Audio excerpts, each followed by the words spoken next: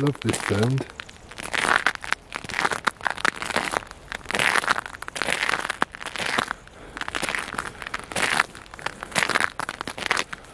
It's strange, but I've missed the cold weather.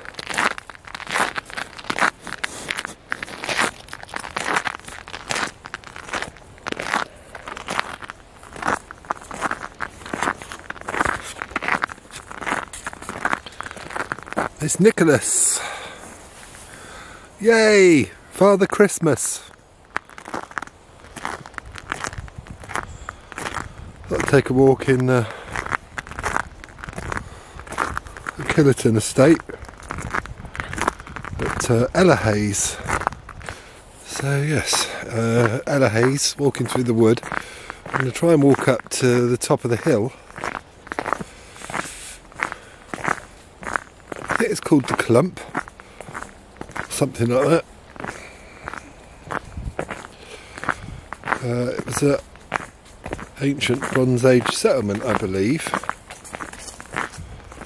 And I walked up there last week, and there's a viewpoint, though we won't see much today because it's very misty and sub-zero. We had snow yesterday here in Devon, and it is, what are we, middle of December, a couple of weeks from Christmas. So it's really beautiful, cold but beautiful. I love it. It's my element.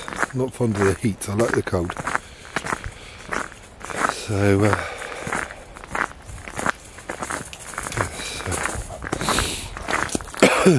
anyway, climbed up to the top of this hill, the Clump, whatever it's called, and set up the camera and tripod, and there was a hello there. So there's a robin, and I took some lovely shots of this robin with my zoom lens, which I have had a while. It's not compatible with this camera, but I bought a mount, so then it means I can use my older lenses. I think about 29 quid. Actually, it was a birthday present from my son Kane. Anyway, I find it magical to come to places like this, I really do. It's nice to be beside the fire at home, and you know, but there's no magic there. Magic is outside. Well, magic is in our relationship with the natural world, not hiding away from it. Sometimes means getting out of our comfort zone,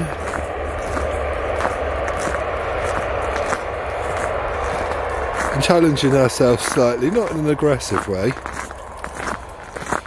but just integrating with nature. After all, that is where we originate as us. We come from nature and we go back to nature. We're part of the ecosystem and the environment, the sun, the stars and the moon. Part of each other. And I think the trouble is, with human beings, we think we're separate from it, and we alienate ourselves from it, and we become detrimental to our environment and nature. We become destructive. It's because we are under the illusion that we're separate, which is so sad. It's so insular and isolating, you know. You wonder why we feel so lonely, so detached and sad all the time. Anyway, let's enjoy this walk. This is people we think we are. This is people we think we are separate individuals.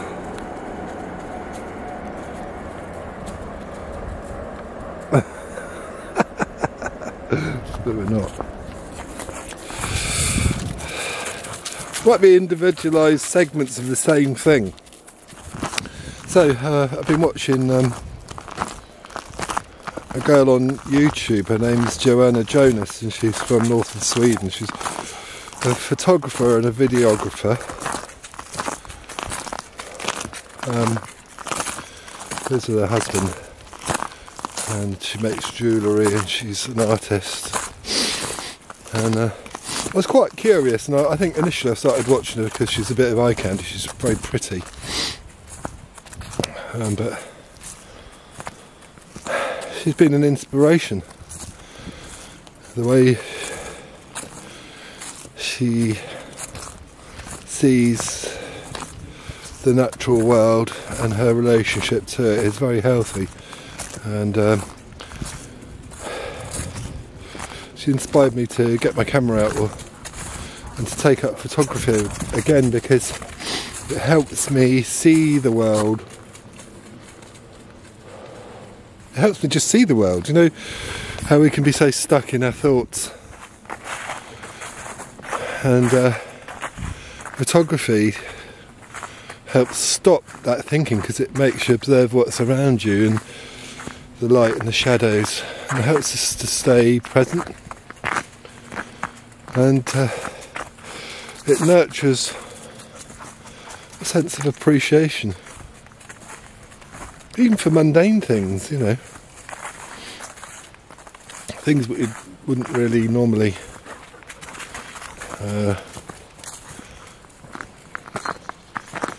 even consider. Perhaps it's a brick wall, but it's not just a brick wall. It depends how we look at it. It's having different, seeing things from different angles, and not just labelling things, but sort of dissecting and looking at it from different perspectives. How light can make things change. And yeah, she's been such an inspiration. And when I get out in the natural world, I feel much more alive, and I feel the spirit of nature. It's not just human beings, it's everything that's alive around us, the trees, the plants, the birds, and the animals. I think as human beings we can get quite,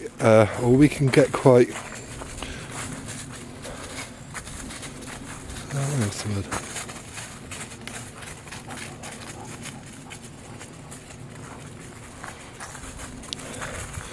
We can adopt a very one-sided view and think the earth and this environment is just here to serve human beings, but it isn't.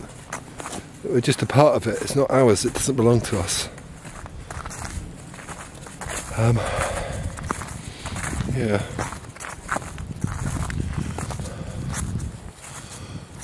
The clump. That's where we're going.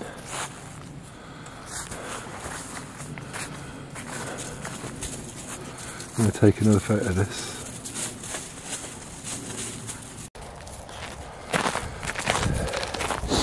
Nearly at the top is misty.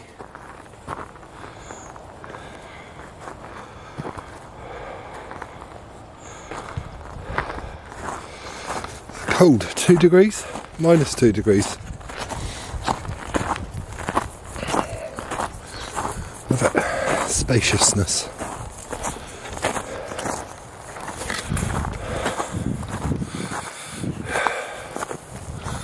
Yeah, it's not only the broader view, it's the smaller view too. It's getting, you know, photography's getting down on the ground and looking at the fungi and the mushrooms and the small things. It gives you another perspective again. What is it like to be tiny? And then a blade of grass would seem like a tree to you.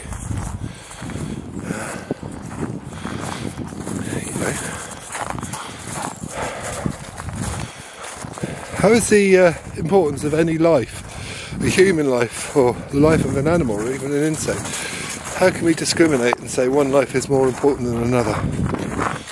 That life is just as important to an ant as it is to us, as our life is to us. If it's a size thing, elephants would rule, wouldn't they?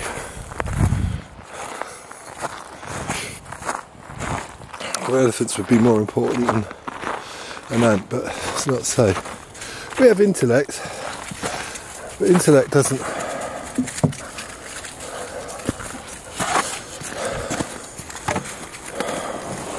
make us better. In fact, our intellect causes us so many problems, and one of them, I think, is that we fail to connect with our heart. We fail to feel with our hearts.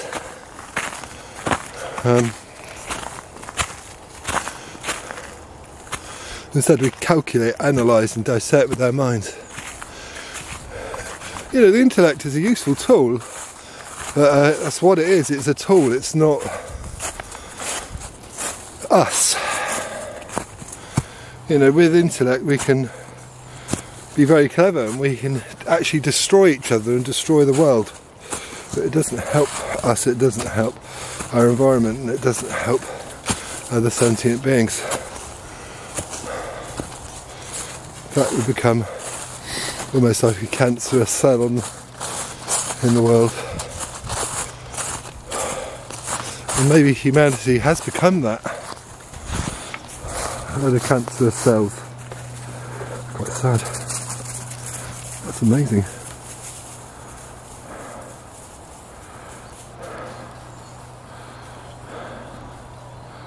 Nearly at the top. Wow, that's so beautiful.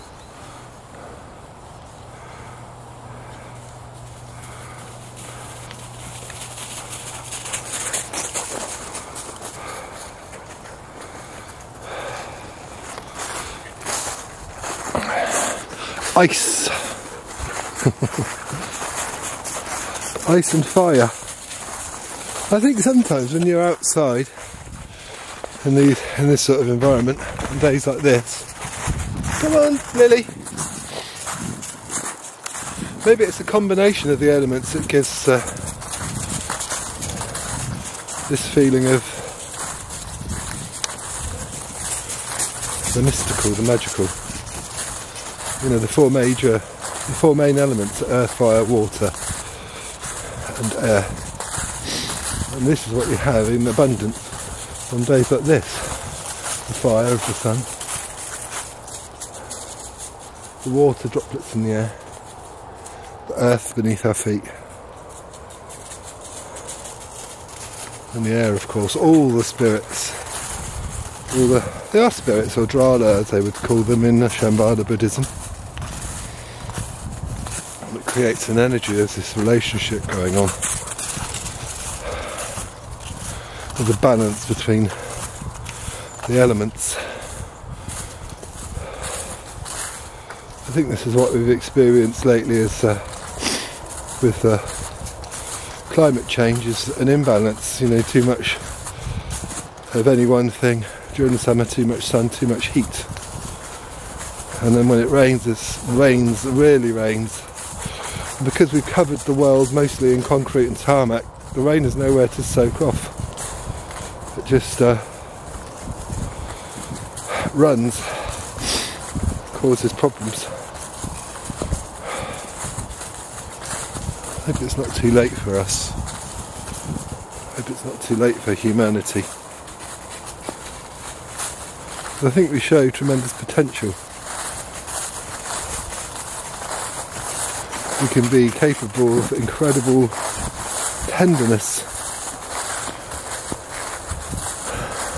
love, empathy and compassion, all those good traits. We just need to wake up before we fuck it up. It's a personal journey. You can't just wave a magic wand. You can't change everyone else. We have to begin with ourselves. We have to work on ourselves. That's key. You can't just change external circumstances to change ourselves. We can do that by meditation and reflection, being really honest and gentle with ourselves. Oh, we're meeting these doggies again. Hello doggies!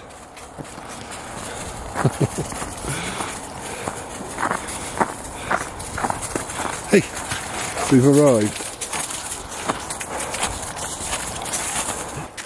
And you, Lil. Good doggies. Right, oh, hello, Robin. I bought you some food. There's that Robin. Hello, little chocolate. Hello, little cheeky boy. Yes. Yes. It's my mate. Yay. I bought him some corn. Let's video this.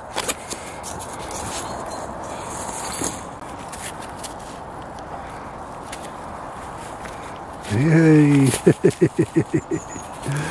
Yay! Lily! How do you like a kick up the old kibosh? Leave it alone.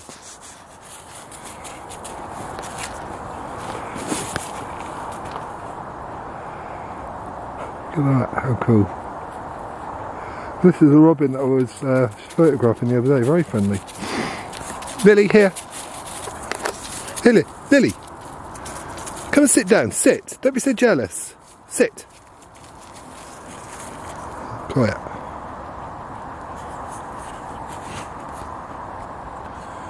I could sense it was hungry. This is why I've come up.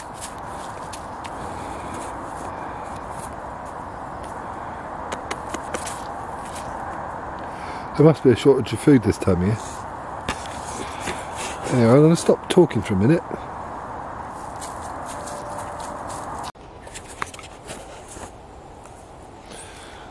So, been up to the clump, I've given the corn to the robin. And yeah, I hope you've enjoyed the walk. Such a lovely place to come and visit and to be with nature. The dogs were being quite annoying, basically, trying to eat the corn. Aggravated me a little bit. Lily's just quite naughty when she isn't getting any attention. They both are, actually. It's just the dogs.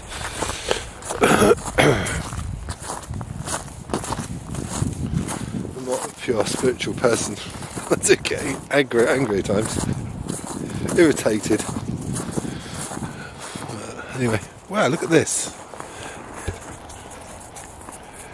Look at that.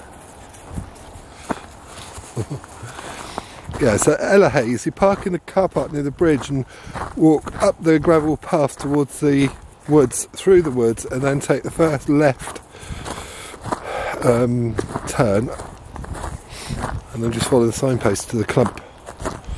Brilliant. There are some longhorn cattle up here at the moment, so I didn't put mine on the lead, but it may be advisable. They seem quite peaceful animals, but I think the dogs will, well, my dogs do, they like to, I don't know, aggravate them. Aggravating little bastards.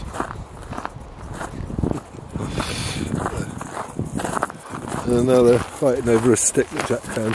Whose stick is that? Whose is it? It's Daddy's stick. Hello.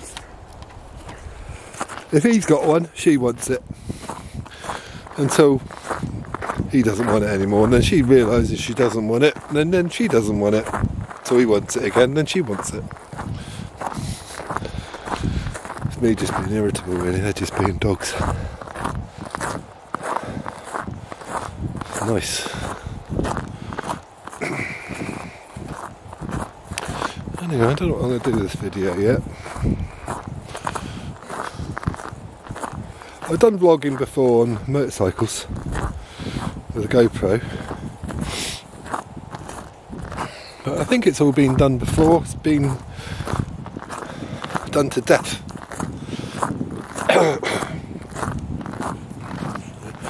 Anyway, I just thought I'd share a few of my thoughts. I am a bit weird.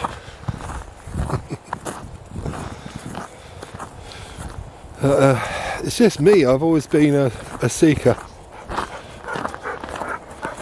I've always wanted something more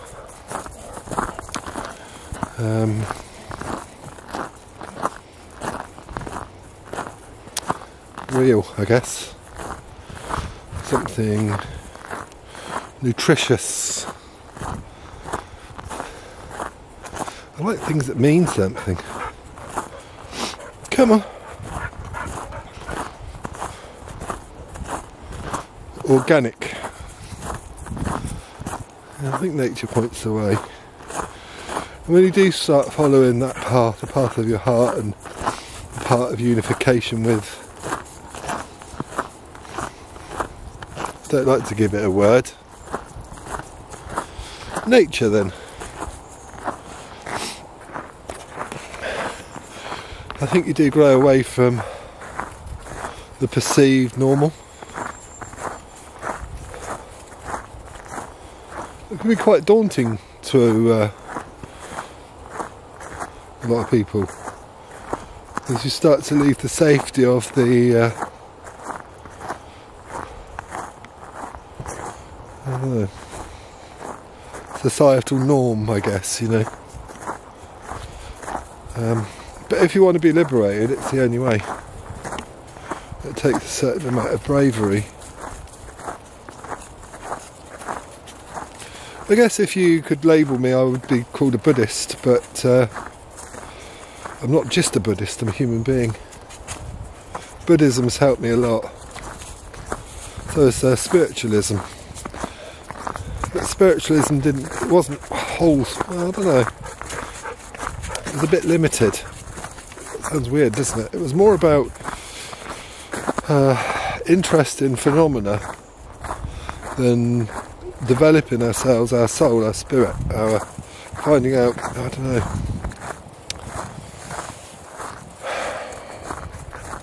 So spiritualism did offer some of that, but I got to the point where it wouldn't go any further, and it was just about demonstrating mediumship and exploring the phenomena, and not about actually developing myself. So I thought it was time to leave. I attended a Shambhala group in Bristol, and I straight away knew that that was the path for me to take. I don't think, you know, there are many what they call branches of spiritualism, or there's a term for it. It doesn't matter which one you pursue. I think, you know, they're just different, slightly different variations of teaching the same truths, and about self-exploration.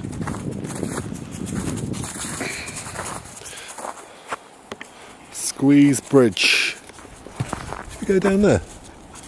Do you want to go across? Go on then. Look at this. That's a narrow path. You can't take shit with you, Jack. It's a bit like life, that, isn't it? Ironic. It's an irony. Go on. You want your stick? Right, Daddy, get it. Yeah, I got it. Go on.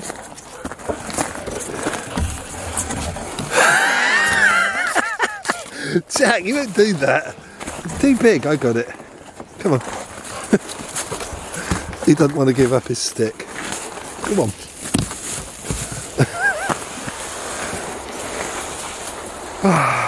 You can't take your shit with you. It's about letting go, actually. Letting go of things, attachments. Come on, Lily. Come this way. Oh, there's a signpost. I like signposts.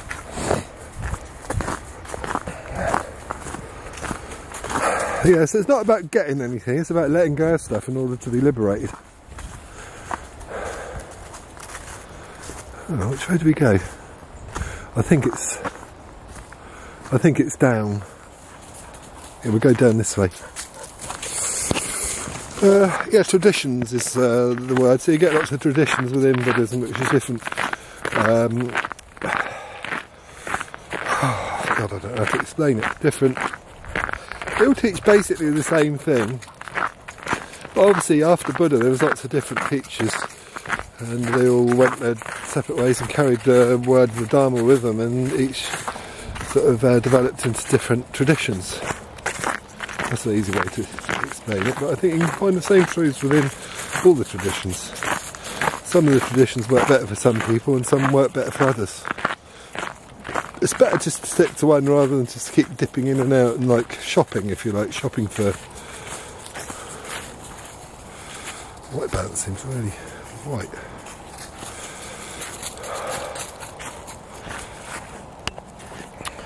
It's not like shopping for an auto, it's on manual. Right, so yes, it's not about window, it's not about shopping. Different traditions, you know, you don't dip in and out. It's not about shopping for, I don't know, enlightenment or kicks or thrills. So if you do one, stick to it. Not saying any one is better than another, you can't explore them all. But it's better to go in depth in one field rather than, you know, spread yourself too thin, if you know what I mean. Especially with the past.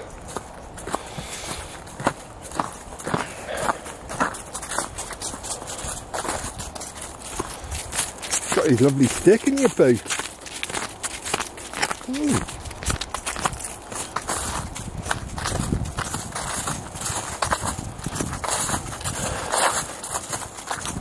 It's not easy either, in that it's like you do get obstacles, or you meet obstacles along the path of self-discovery, and we don't always want to look at the ugly side parts of ourselves, but there can be wisdom in the ugly bits. You shouldn't chuck it all out, throw out the baby with the bathwater. Confusion and enlightenment exist simultaneously. And until we start looking at the things that we don't like about ourselves, we can't actually do much about it if we keep ignoring it.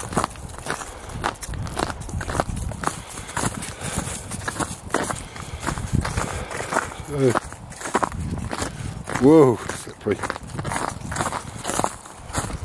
You might get a picture of the sky and the trees in a minute as I go on my ass. I know where I am now. Right, this way, doggets. Come on, Boo. Anyway, still getting used to this camera. I haven't. Still got a lot to learn about the different modes in the videoing. I know about basic photography. So I hope you've enjoyed this little chat and the walk with me. I thought I'd bring you along and have a talk. I haven't really done much of this for a while. I don't consider myself as a teacher, but I think, you know, we can all point the way, can't we? Anyway, take care for now. Love you, hug you, squeeze you. Take care.